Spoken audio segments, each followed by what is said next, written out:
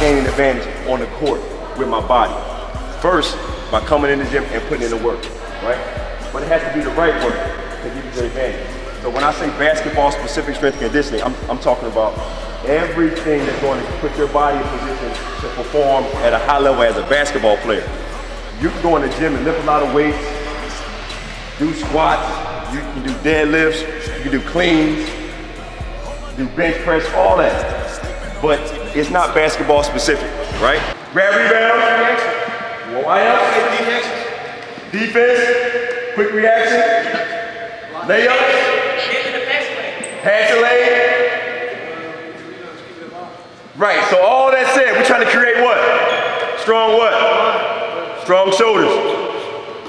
More than half the game, your hands are up in some form or fashion for some reason. More than half of the game, our hands are up. If your shoulders are weak, you ain't gonna want to put your hands up. Now let's talk about Excel Basketball. What initiated that program? Basically, it came from just me, wanting to get back into basketball.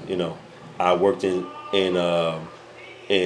different schools as a coach, but I just saw that there was a need for a different type of element when it came to developing players. Right. So there's a lot of guys who do skill stuff, but I was seeing that strength conditioning piece, lacking in what people were giving kids, and kids who are at the elite level, they get that, they are getting that type of training, and I want to be somebody in the basketball community who was really focused on that. I'm on a new level.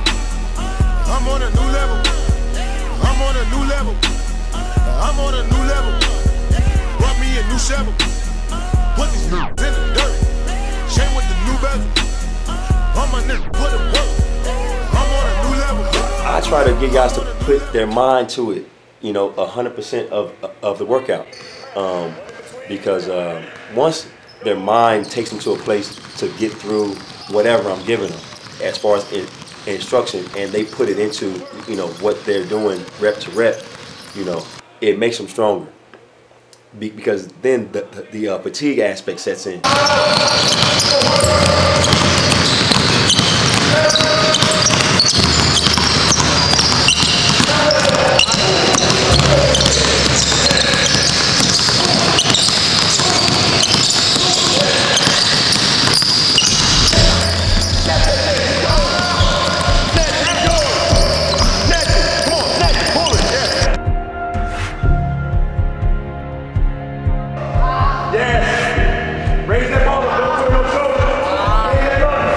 This what it takes. This what it takes. Your core helps you jump higher. It helps your stamina. It helps your strength. So jumping higher level of stamina, right? And your overall body strength comes from right here. From the bottom of your pecs to the tops of your quads. It has to be strong. It has to be strong. Y'all are from Philly, right? Y'all know back in the days, Sixers, y'all remember Theo Ratliff? Yeah. Theo Ratliff, right? A hell of a rebounder. Couldn't really do a lot of skill stuff, right?